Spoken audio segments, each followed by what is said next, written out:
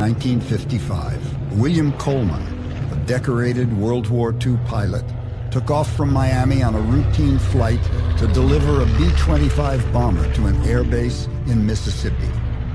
My co-pilot said, "Look at that bright spot up there.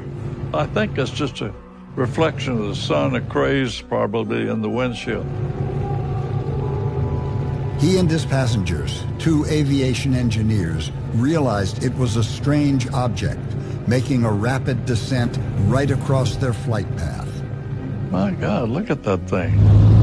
And I opened it up to max continuous power. Here we're clipping right along at over 300 miles an hour, right on the treetops. I'm right on the tail of this thing.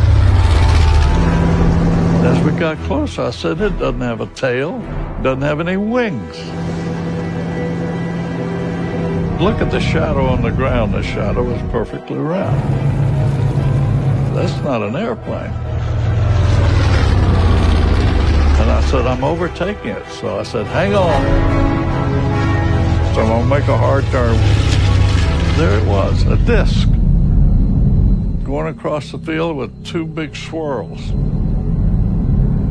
What I didn't see was any exhaust, propulsion, no rivet lines, a rounded edge about that size where it all came together.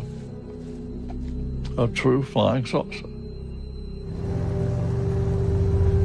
Then it seemed to vanish until they spotted it thousands of feet above them. Bright, yellow, sunnish looking object. Going like a bat out of hell.